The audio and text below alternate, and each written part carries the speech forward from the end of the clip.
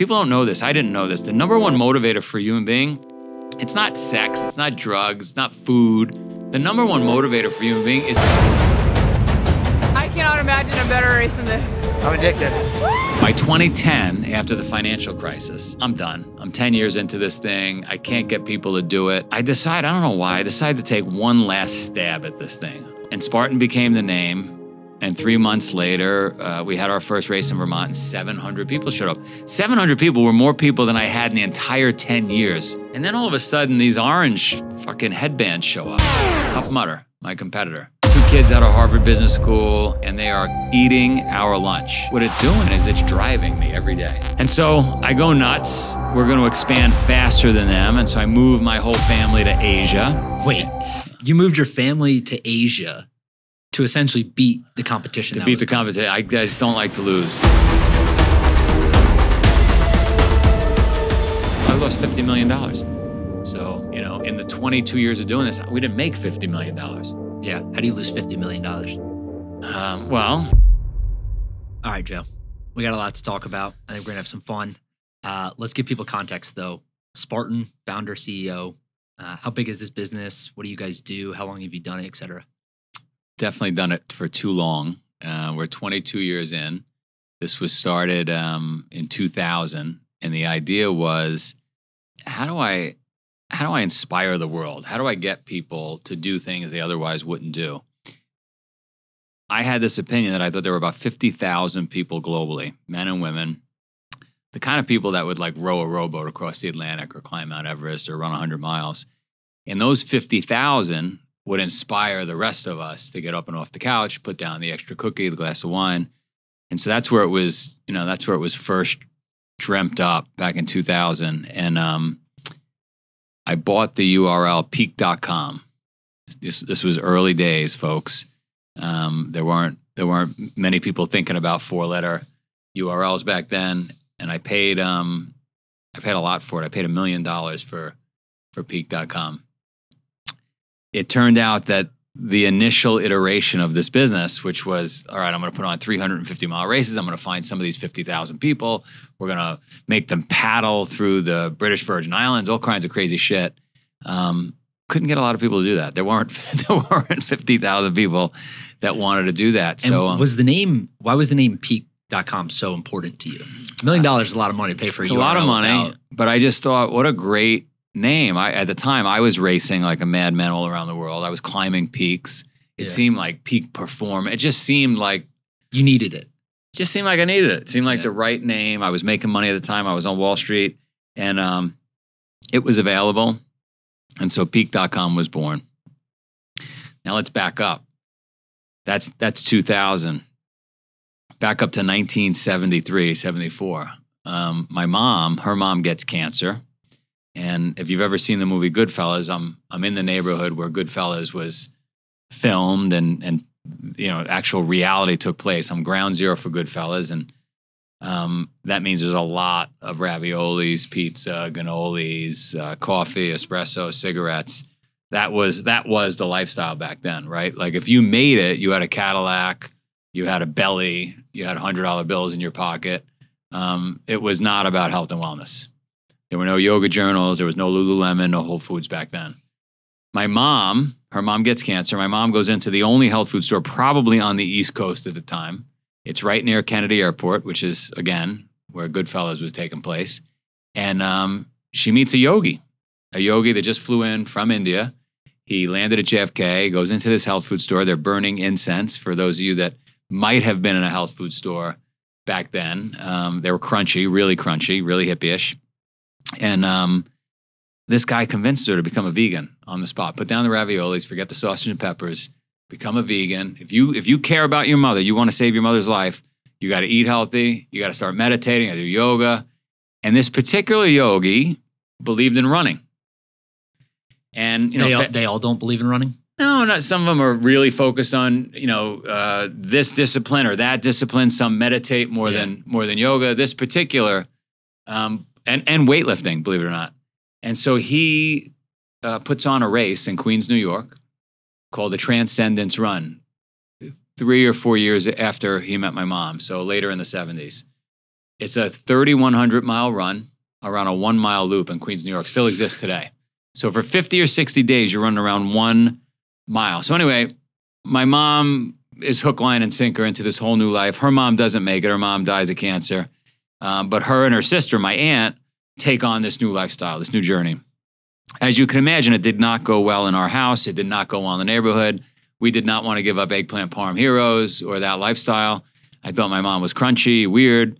And my sister felt the same way, and our entire family did. Because it was not friendly, she moves to Ithaca, New York. Ithaca, New York is where Cornell University is. Ithaca University, lots of professors, lots of hippies, much more open-minded to my mother's way of life. But I want to get back to the neighborhood. Anyway, so that's the battle I'm going through, right? My mom is pushing that. My dad is hanging out with people with money and cars, and I want more of that and less of my mom's stuff. Fast forward, I make it to Wall Street, a miracle. I'm making money, stressed out every day, and I stumble upon these crazy races in the mid-90s, the kind like this 3,100-mile run. And I start doing them. And I feel completely alive. Like, I find that when I get to a place, when we all get to a place where we just want water, food, and shelter, and none of the other nonsense matters, all the things that are in our head and spinning wheels every day, and they're so important, I got this problem, I got that problem, is all gone. The only thing you want is water, food, and shelter. You're cold, you're tired, you're hungry. And that's a really refreshing place to be. And I fall in love with it. And it creates change. And so I'm living this life now, the kind that my mother was preaching. I'm bought in now on this. I'm doing yoga. I'm preaching to everybody to eat only raw foods. I've completely, done a 180 on Wall Street. And what I'm finding is that when I rope in my friends and would-be clients, we all want to do more business in life if we're in business. I build relationships that are unbreakable. Not like the kind when you go to dinner and have some drinks. Everybody can go to dinner. When you do one of these races. When I do a race with a client or a potential client, I build bonds. We go through war together. You never forget, yeah. Never forget. And so I'm like, this is an interesting thing for the world to really get. Like, I want to do something here. So fast forward, I'm racing all over the world. I'm doing these crazy things. I'm bought into it. I'm pushing it on everybody I know. And I'm having more fun in life because of it. And so I said in 2000, 22 years ago, I'm going to turn this into a business. I buy peak.com, try to make it work. 25 people show up for the first race. I lose a ton of money. Very few people the second race, the third race. And for a decade, while I'm still making money on Wall Street, I'm continuing to light money on fire and try to make this thing work. And do you know what you're doing at this point? Or are you basically just like looking back now, right? After doing all of these things, was it basically, I just like this, I'm going to try to put them on and get people here? Were you marketing it correctly? Like, how did that work? Well, first lesson, if we're doing business lessons here, was focus. My main business was sitting on a trading desk and handling, hedge funds and banks, derivative and equity orders. That was my main focus all day, every day. My side project was this peak.com thing. So number one, I wasn't focused on it. Number two, the world wasn't ready for it.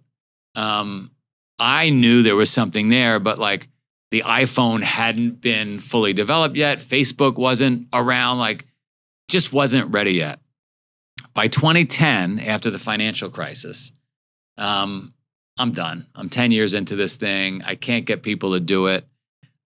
I don't know what I know now about human behavior, which we could talk about, and I'm packing it in. I bought a farm in Vermont with my wife. We got kids and goats and chickens, and I don't need this nonsense. And I don't know why, I decided to take one last stab at this thing. I'm going to change the format against my better instinct. We're gonna make it more military inspired. I see that back, in the 1700s, 1800s, there's imagery, believe it or not, pencil drawings of obstacle courses. The French were training their military with rope climbs and so forth. And all right, we're gonna make a military-inspired obstacle course. We're gonna change the name from peak.com to I don't know what. We're gonna write a whole list of names down. We'll sit in the kitchen tonight and we'll see what name pops off the shelf. It pops up, in our mind and as the best name. And we'll do one in Vermont, and if it works, we'll do it. If not, I'm done. And and Spartan became the name. And 3 months later, we had our first race in Vermont, and 700 people showed up. 700 people were more people than I had in the entire 10 years preceding that moment. And so I was like, wow, there's something here. And I happened to have a guy with me who worked for Discovery Channel, who was the guy that would figure out for Discovery Channel if there was a good show concept or not, right? So he had a little psychology expertise.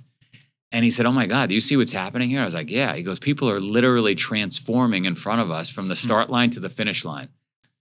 And it was everything I had felt in all my races, but I was seeing it. I was like, there's something here. So then we did the second race and a third race and a fourth race. And what were people doing though in the first race? Is it the same as today? It was an obstacle course kind of thing? It was obstacle course, but I'm a crazy person. You don't know. It sounds like the first version was very difficult and you might have made it easier, but you tell me. I definitely made it easier. I mean, the first version was 350 miles long. Yeah. This version was That's probably why a lot of people didn't show up. Yeah. This version was 3.5 miles long. This version, in the first version, you might be paddling for 3 days straight. That becomes boring, very arduous, difficult. In this version, you're never running more than, a quarter mile before you face some obstacle. You get to stop for a second, challenge yourself. And so the monotony was broken up.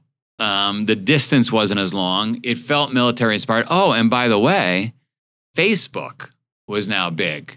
Oh, and by the way, there were a bunch of veterans coming back from the Middle East. Oh, and by the way, CrossFit was becoming big. So it was like a perfect storm. Everything came together. 700 people, 1,500 people, 4,000 people. And then all of a sudden, these orange fucking headbands show up. Tough Mudder, my competitor. 2 kids out of Harvard Business School. They're smarter than I am. They've got this whole thing figured out digitally, and they are eating our lunch. And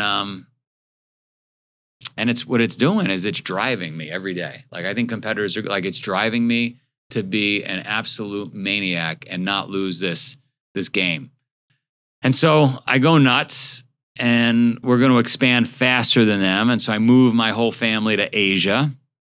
And then I moved my family to Canada, and we just move around the world building out the brand. Wait, you moved your family to Asia to essentially beat the competition? To beat the competition. I just don't like to lose. And so we moved around the world, and we expanded the brand, and we had an amazing trip with the family and such a learning experience, and great foods. Singapore, Japan, China, came back to Canada, Vancouver. And we had just a blast, and we built this giant business. In 2019, right before the pandemic, I had the opportunity to buy out the competitor, Tough Mudder. They had a massive balance sheet issue, so we bought them, and we were pounding our chest that we're geniuses and we're on top of the world. And finally, after 22 years, I proved I was right. And the pandemic came and hit us and shut us down. Yeah, this seems like a business that would have been hit exceptionally hard by the pandemic. I don't think there's a worse business. Like, planes were still flying. Yeah. Right? Yeah. There were no events. We got shut down everywhere. Did you try to do anything out of the ordinary? Like, I'm assuming you attempted to give tests on site and run races. Was that not allowed? We weren't allowed to have events. Half of my community, if it was, at that time, 10 million people, 5 million people, called for Joe's head, Joe to be executed because he was attempting to put on events and kill people. And this was too dangerous. And then the other half wanted to kill me because Joe wasn't putting on events. And we had bought tickets and we were training, and it's ridiculous that Joe would kowtow to the government and make people wear masks, and this is ridiculous. And so there was no way to win. Yeah. It didn't matter what we did. They wanted to kill it. People weren't happy. They were stuck in their homes, and their lives had been completely disrupted. We had already sold close to 500,000 tickets when the world shut down. So those 500,000 people, you can imagine, surrounded my house with torches and wanted to tar and feather me. We dug our way through somehow. We made it out the other side. And in 2022, this year, the beginning of the year, we went for it in a big way. And we launched in about 40 countries. We stood everything back up and quickly found ourselves in a really precarious situation because we weren't starting like we did 20 years ago where you have one event and then 2 events and then 3 events and you gain momentum. We were starting from complete hibernation and shutdown to, 300 events around the world. And that's incredibly expensive. Yeah. I mean, Cirque du Soleil couldn't do it, right? I was going to ask about the economics, not only of the business, but like of an actual event, right? Because I imagine that this is pretty low margin. You have to deal with a lot of things that people don't think about, whether it's insurance, obviously renting areas or venues or land or whatever it is. A million different things go into it. Can you talk a little bit about just like one event, how that works from a business perspective? Yeah, what people don't realize is 12 months in advance, you're going to book the venue, right? So you've got to spend whatever, huge money to rent that venue. You've got to have a bunch of employees hired so that they're working on that 12 months in advance. You've got to have insurance 12 months in advance for that event coming up. You've got to have 6 to 8 tractor trailers in advance of that. You've got to order 8,000 shirts and medals 12 months in advance, right? You've got to have food ready. We've got to have staff. We've got to have 600 volunteers that have to be fed and set up and have so all these things start happening 12 months in advance. And where people don't understand the event business is the day of, you're not making any money. It's all spent already. Like all that money's gone. So it's only after many years and gaining momentum and having lots of events and having a well-oiled machine does the whole thing start to work.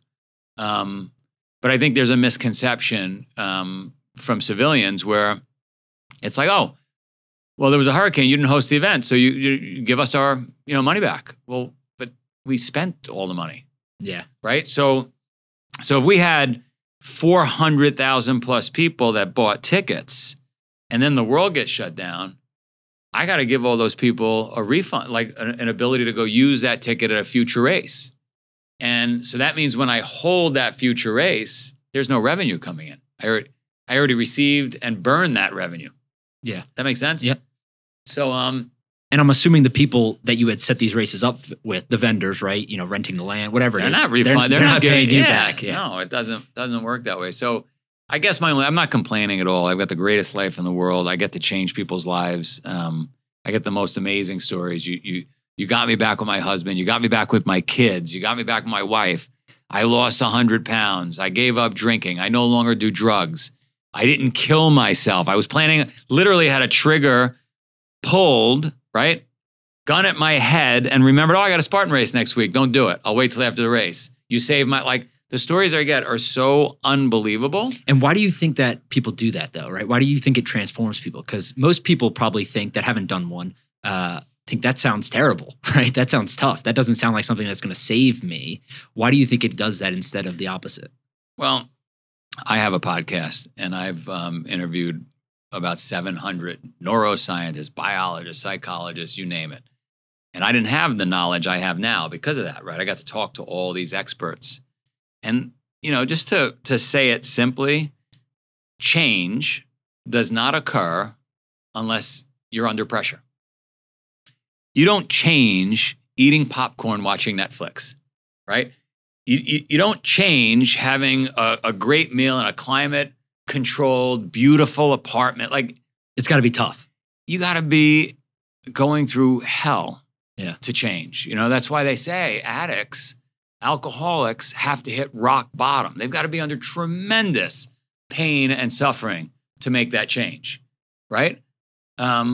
Companies remain status quo. They don't change unless they're going through hell, unless something shocks the system. So whether an individual or an organization, we don't change unless we're forced to change.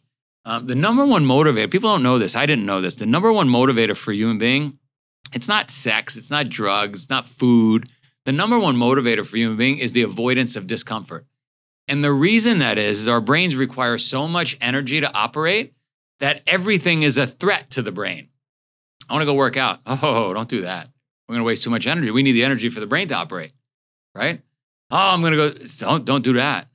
Don't wake up early. I like to think that it's the same reason there's 50 companies trying to see if they can get you groceries in 5 minutes or 10 minutes or 15 minutes. Right. Well, think about it. They've got so much of an advantage over what we sell at Spartan because they're selling less discomfort. I'm selling more discomfort. I'm selling the very thing that everybody's brains are saying you don't want.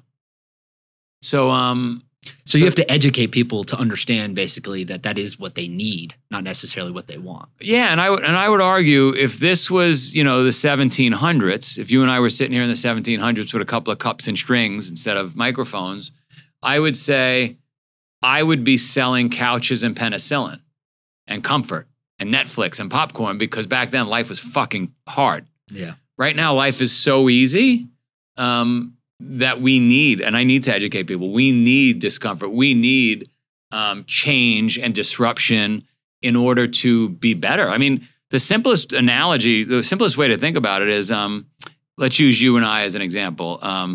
You grow up, you're a plant, I'm a plant. We're both plants in my analogy. You grew up on the side of a mountain, your roots wrap around a rock, and you're in a storm every day. I grew up in a greenhouse.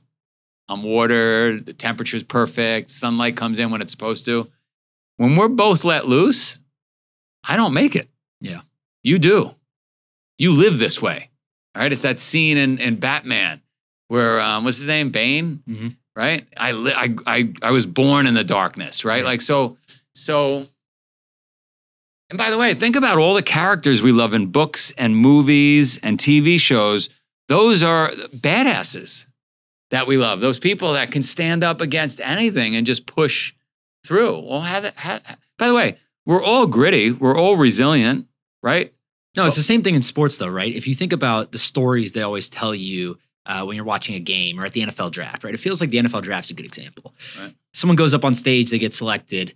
Next thing you know, they start telling you their life story about how difficult their life was growing up. And it's seen as this positive for them rather than a negative, because why? They went through tough shit. Right. Rather than their life was easy, they went to prep school, they had everything given to them and all of that. It's seen as a positive because teams know that they're resilient, they can deal with these things, and et cetera. There's no doubt about it. The stories we love are those stories where that person has been incredibly uncomfortable and somehow grinded through. So that's what we sell. We sell discomfort, we sell commitment, we sell discipline. Tough thing to sell. Do you think most people are inherently lazy? I think everybody's inherently lazy. I think I'm inherently lazy. No one would believe that about me, but you but just I am. Make a choice every day to basically go against that. Yeah, and so anybody that's listening right now is saying, "Oh, well, Joe, I don't have the motivation." I've been listening to this for 45 years, literally 45 years, listening to everybody around. I don't have the motivation to do it, and I don't have the motivation either. But what I did, what you have to do if you're listening to this, you have to flip the script. So for me, the pain is worse if I don't do the workout. It's worse if I don't prepare tonight for tomorrow. It's worse if I'm not on time for the meeting. Like, I make the pain worse by not doing the uncomfortable thing, if that makes sense. Mm-hmm. Like, I'm embarrassed, right? I purposely, in front of people like you, on microphones, shout from the rooftops that, no, I wake up early. No, I take cold showers. No, I do the hard things. And by saying that publicly, when I don't do it because I'm lazy, I'm embarrassed, and that's painful. So you've got to flip the script. You've got to change your story. Start telling yourself and everybody around you who you are based on who you want to be, not who you are based on how easy it is to be that person. If that makes sense. Yeah, it does. Do you have kids? I do. How do you establish this in them, right? I imagine that's pretty difficult. You've built a successful business. They probably have a difficult life relative to what you had growing up and so forth. How do you establish that work ethic or those ethics in them? Very, very tricky. I mean, the negative with being somewhat successful, and I would just say I'm somewhat successful, and it depends on the day, is that my kids have a nicer house and they have an easier life and they go to a nicer school. And there's a big downside. They have phones at a very young age, right? And there's a big downside to that. So I've manufactured adversity in their life and everybody around them's life I was going through it with my daughters last night. My daughters didn't want to wake up. They did 2 practices yesterday, and they didn't want to wake up and do soccer practice this morning. And I said, the boys do wrestling twice a day. The boys are literally have 12 workouts a week, in addition to every day doing Mandarin, in addition to all their homework, in addition to the 40 other things we make them do. And so, but you don't have to wake up for practice. No big deal. But then you don't get all the benefits. You don't get the phone anymore. You don't get this. Oh my God, I can't believe you're always mean to me. And this, like, I'm mean to you. Like you eat what are you talking? And so the way I look at it is I'm really not there to be their friend. That's not my job. My job isn't so that my kids run around and tell everybody, oh, how great. No, my job is to raise adults. And even though I sound like a crazy person, even though it sounds like I push my kids harder than most, I would say I don't push hard enough because I still love them to death. I would do anything for them. And you know, if I was really into it and I was really aggressive, we'd be living in India. We would go to the worst neighborhood, or we would be in a favela in Brazil, and they'd be growing up in tents. Then, you know, that would be the right thing to do. So even this manufactured big deal. I make them carry kettlebells up a mountain, or like, it's no big deal. If anything happens, I got them. Yeah. We're a phone call away. Like, it's no big deal. What's the hardest thing you've done physically? I go back and forth. There's two instances of real PTSD for me. One was the Iditarod, the dog sled race in Alaska. I did by foot. 30 below in the winter, waist deep snow. It was an absolute. What do you mean you did by foot? Well, I didn't have the dogs. There were no dogs for that. And you know, why'd you do that? 30 below temperatures. I was just in this mode of wanting to know, was I tough enough? You know, test myself. How far could I go? Could something get me to quit and break? And I just loved being in a place where I wanted water, food, and shelter, like I described earlier. It was a very peaceful place to be. And then another one was by accident. People ask me all the time, oh, Joe, can we go run this race together, do this, that? And I always say yes, right? Everybody's always testing me. But by accident, I had said yes to 3 different people, 3 different events that all occurred on the same week. So I had said yes to a 100-mile run in Vermont called the Vermont 100 on a Sunday or Saturday to Sunday. And then on a Wednesday, a race in Death Valley called Badwater. And then on the next Saturday, a race called Ironman Lake Placid. So I had, I don't know, it was 4 weeks out, and I realized, oh my God, I triple booked myself in the same week on these 3 events. And I thought, you know, let's go for it. Let's see what happens. And that was tricky. But the hardest part about that week was after Badwater, my wife needed me to attend a wedding that Friday night. And before the Ironman the next day. So that was tricky, trying to fit shoes on and dance with my wife. I've heard of the last 2, Badwater and the Ironman and Lake Placid. Yeah. Someone accomplishing either one of those would be like a life goal, I imagine, for some people. So I imagine 3 in 1 week is pretty difficult. It was difficult, logistically very challenging, and a wedding. And a wedding. You throw a wedding in there, and you're in different parts of the country. It was tricky. Badwater. What are the temperatures there? No, that time when I did it was 132 Fahrenheit. And that's 100 miles? 135. 135 through the valley, 100 something degrees. Yeah, my shirt melted. It was funny. This woman, Lisa Smith, who was my, she got me into some of the crazy stuff. She's a ultimate badass. Not super well known, hasn't done all the circuits on the podcast and stuff, but she's ultimate badass. I think once she had to cut her finger off in a race to continue on. Like, she's pretty tough. And so we're starting Badwater. We had just run the Vermont 100 a couple days earlier. And she says, listen, we have a choice. We could start early in the morning, or you could start up to 10 a.m. We're going to start at 10 a.m. And I said, I don't want to start at 10 a.m. I want to get a jump start on everybody, you know? And she said, no, we're going to start at 10 a.m. The temperature is supposed to be the hottest recorded temperatures in U.S. history. We're starting at 10 a.m. I said, why would we start at 10? It's going to be hot. She said, just trust me, shut up. So 10 a.m., we start going. She goes, slow down. We're going to walk like the first 40, 50 miles. We're going to walk it. Slow jog, walk. And I said, why would we do that?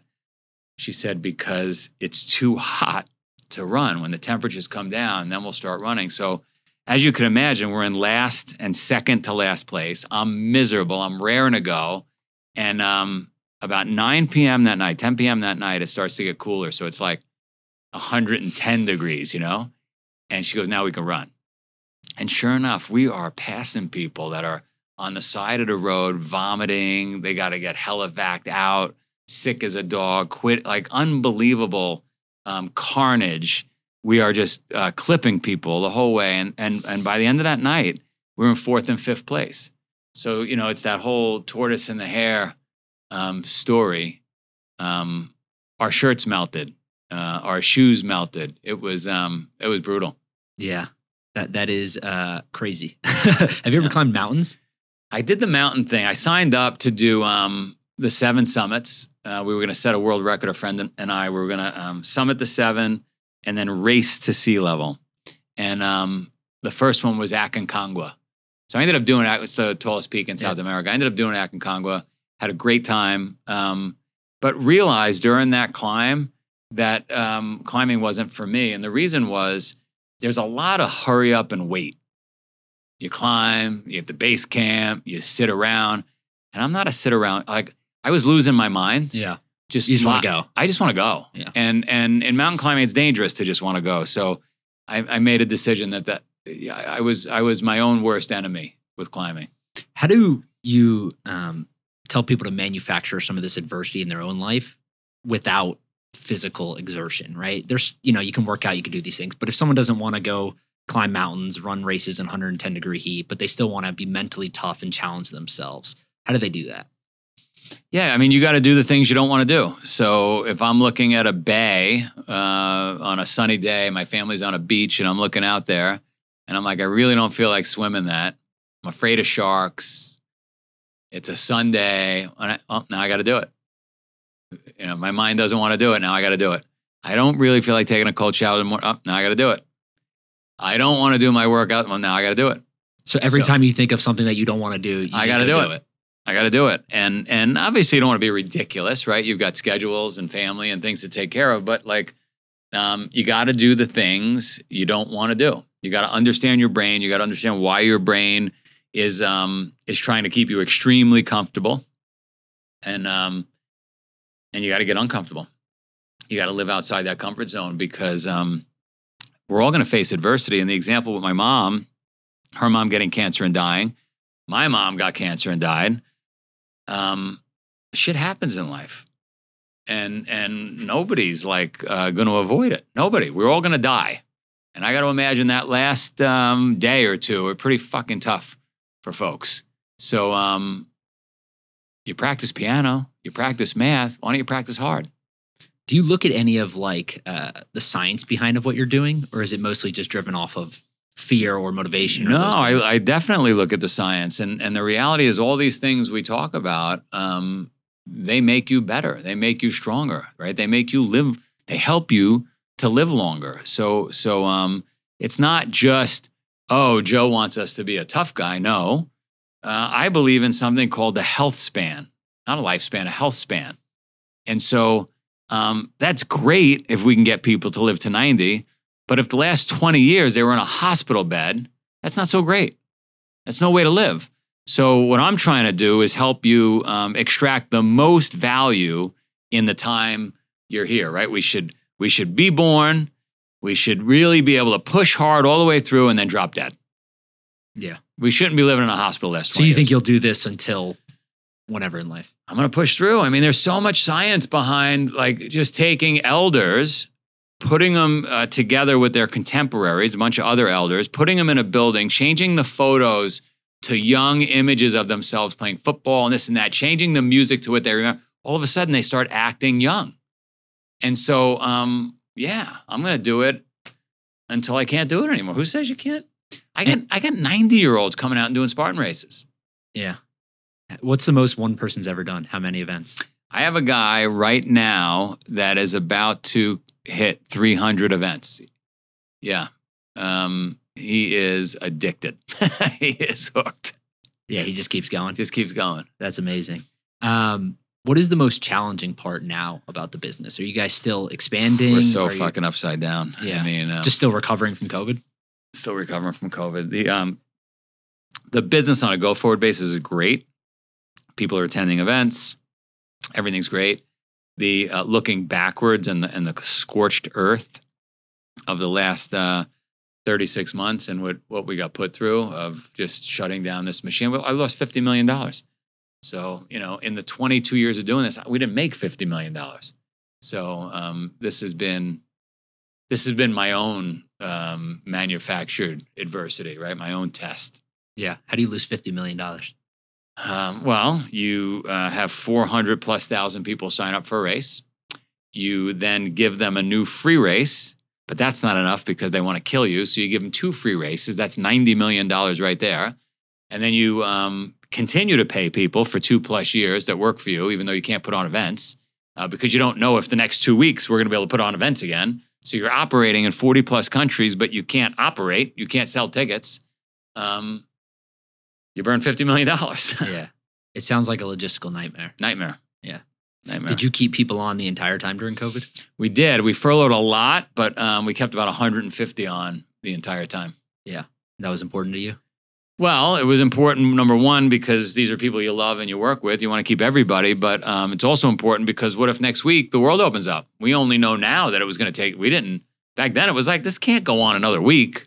This can't go on 2 more weeks. We'll be putting on events in no time. Never ended.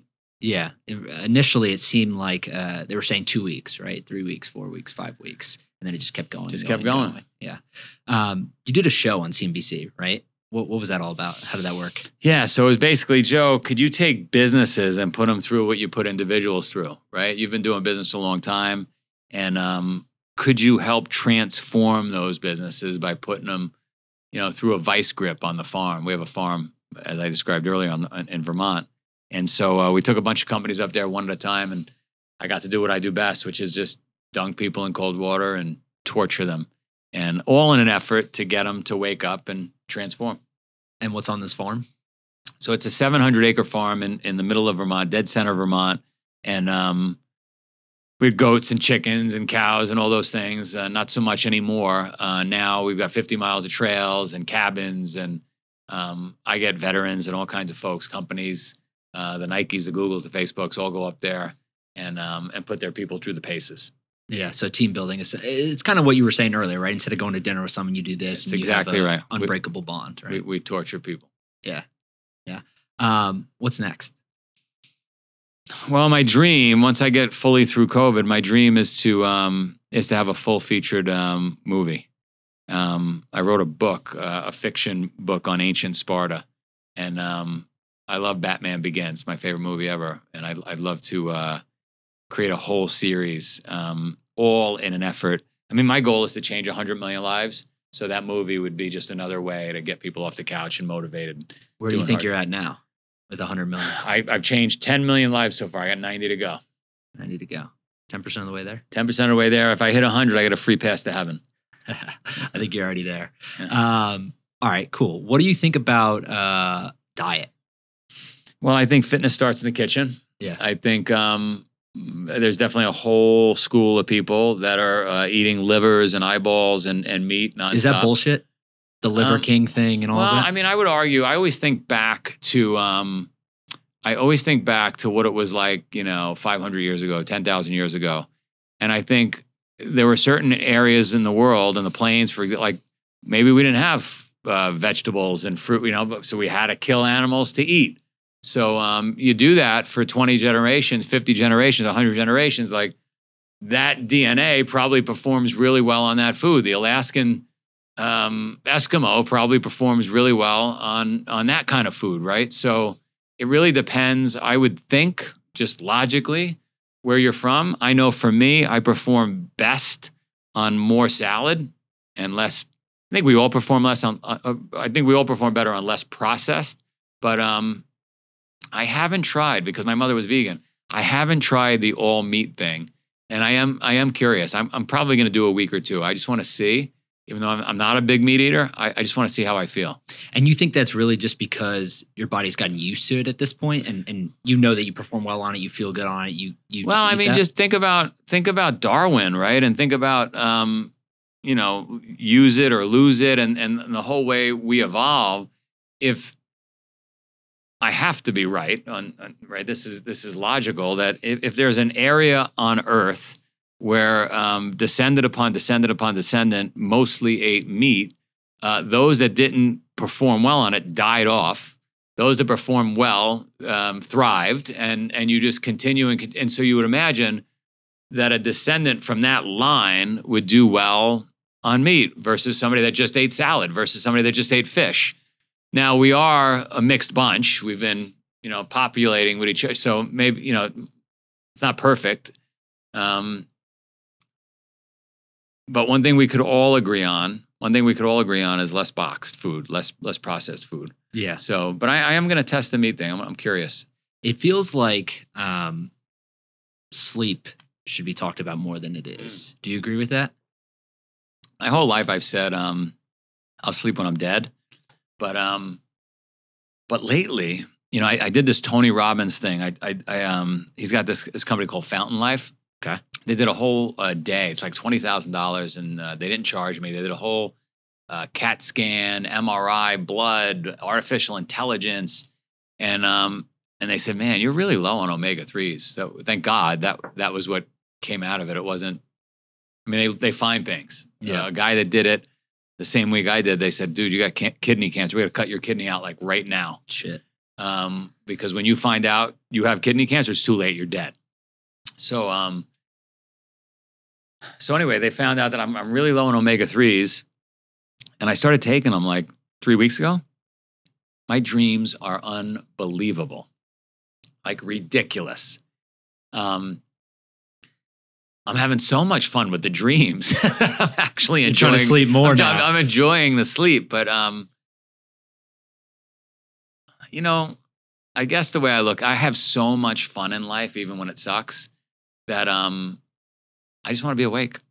Yeah. But of course, I believe in recovery. I'm an investor in the Aura ring. I got in very, very early, and I obviously love the science behind being able to track your sleep and being able to track your performance and your heart rate and you name it, right? The problem I have with it is I don't want to know that I had a shitty night's sleep. Like, I don't want to be carrying that throughout the day, or, I'm tired. Like, you know what I mean? Most of my life, it's been like, I had a rough night, but. So the argument to that would be that it tells you when you're more likely to get injured, right? Is what they'll say. You don't want to know that?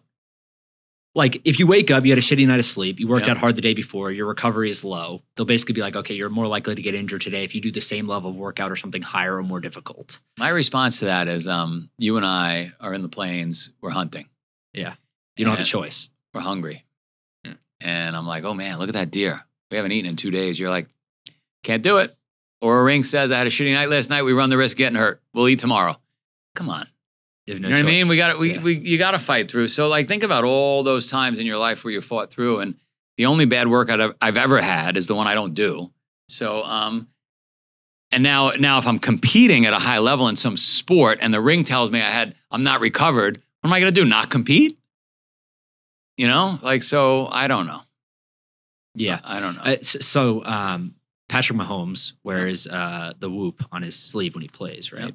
And I think the thought behind that is you don't have a choice, but maybe if you can prepare a little bit better beforehand. He's in a different circumstance, I would argue. No, I would argue actually the ring, the whoop, all these things are very valuable for a moment. Yeah. But I'm just making an argument for me. I'm not making it right. And I'm just saying, I learned, you're getting shitty night's sleep because you leave your phone on, knucklehead. You're getting shitty night's sleep because you leave light in the room. The temperature's not right. So once I made all those adjustments, and now I see I get good sleep, I don't need that anymore now, right? But maybe, I don't know, maybe every 6 months you do a tune-up and you just check.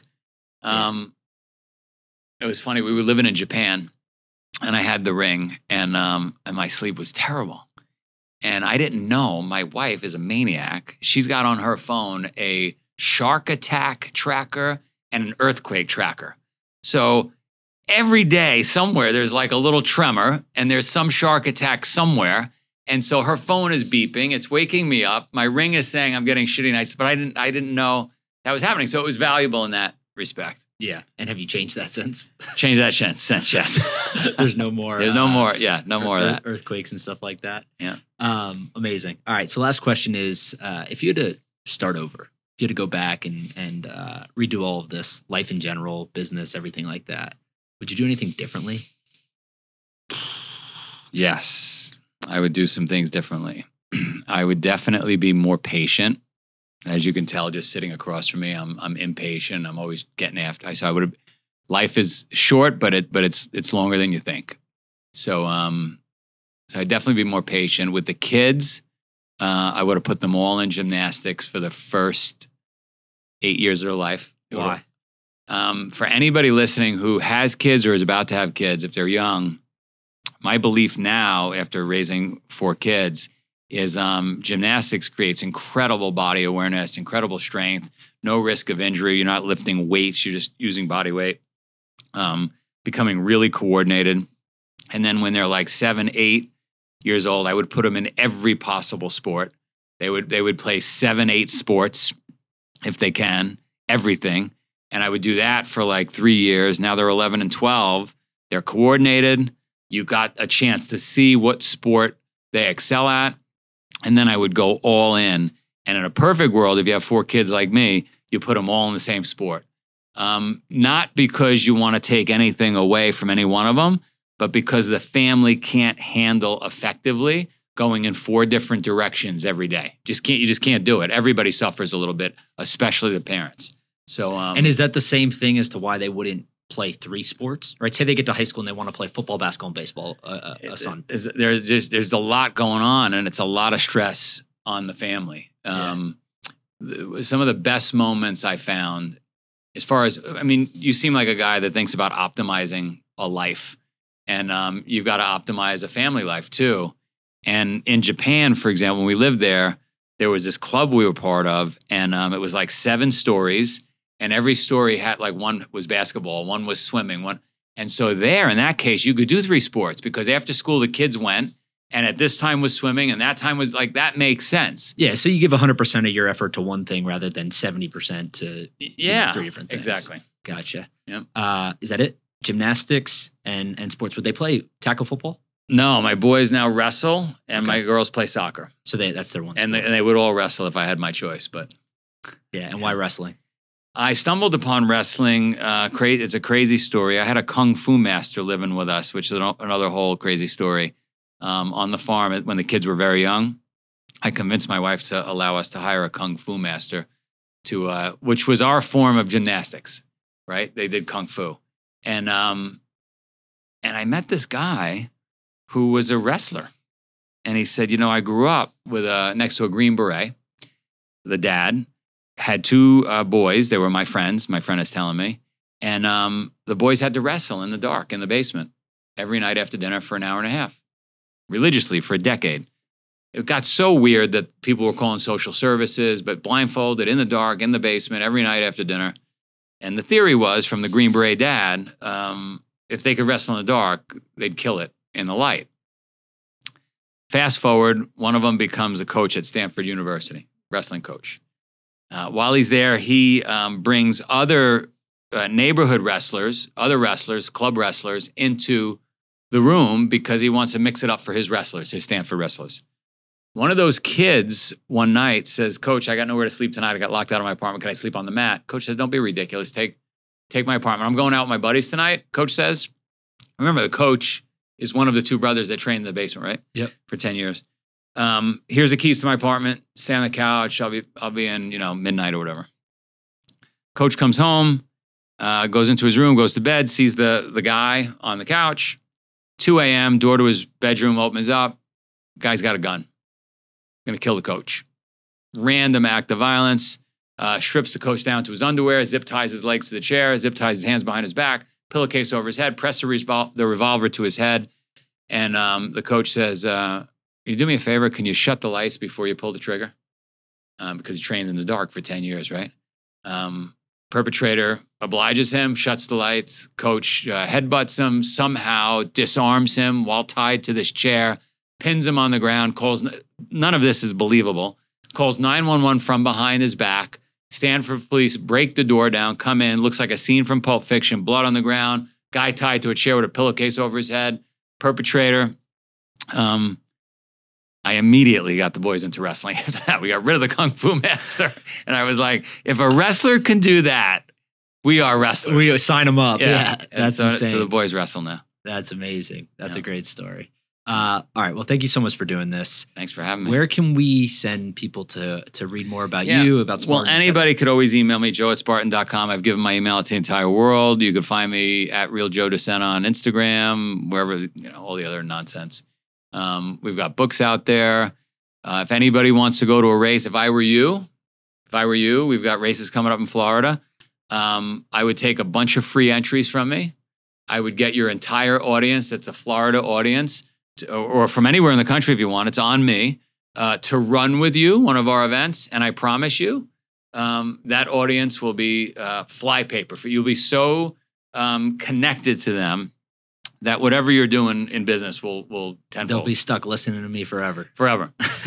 Let's do that. But thank you so much for doing this, and we'll do it again soon. My pleasure.